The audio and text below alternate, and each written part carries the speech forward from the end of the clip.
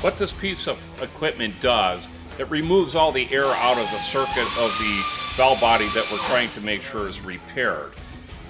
This is a pump and this is a gauge.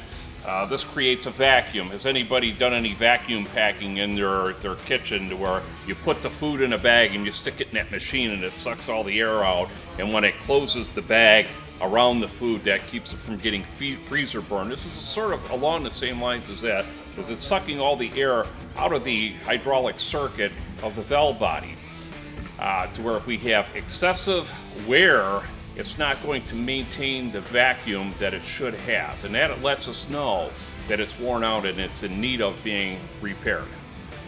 So as you're going to see, I have this set up on a valve body right now at the moment that's worn, because we generally want to see anywhere from 20 inches on up of vacuum retention in the bores themselves.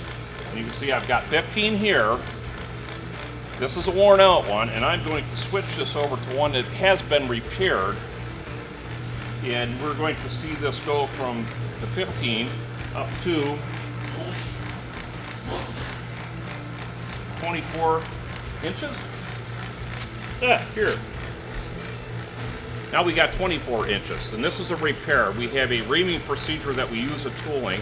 It'll go in and it'll oversize the bore, and now we're going to install either a sleeve or an oversized valve to bring this valve body back to OEM operating standards to get the pressure that you need inside of the transmission back to where it was. We don't fix just the effects, we also fix the cause. At Express Transmission, transmission repair is our specialty, not a sideline.